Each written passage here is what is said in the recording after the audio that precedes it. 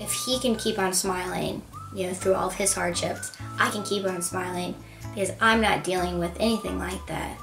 And he really, truly is the red key.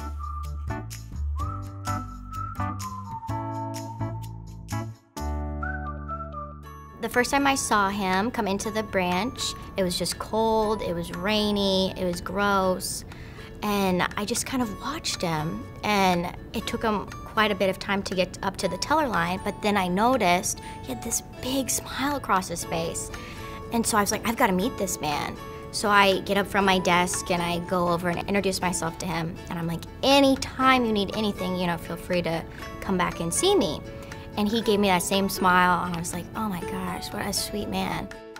That went on for weeks, and I would see him every day, if not every other day.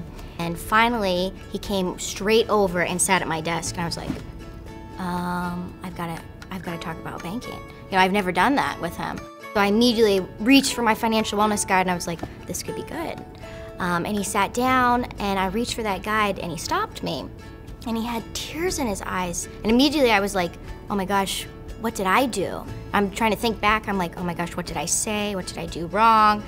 And he was just like, you have just been so kind to me the past few months, and I've really enjoyed our friendship. And he said, I've had this horrible thing happen in my life. My wife of 70 years had passed away just the month before, and I just was feeling so down in the dumps, and nobody had showed me kindness like you did.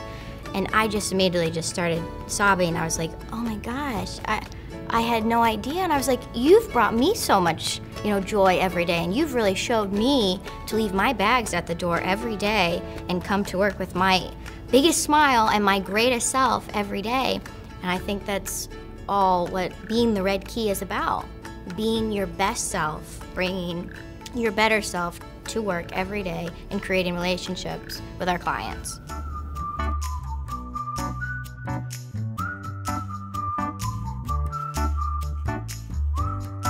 Be the red key.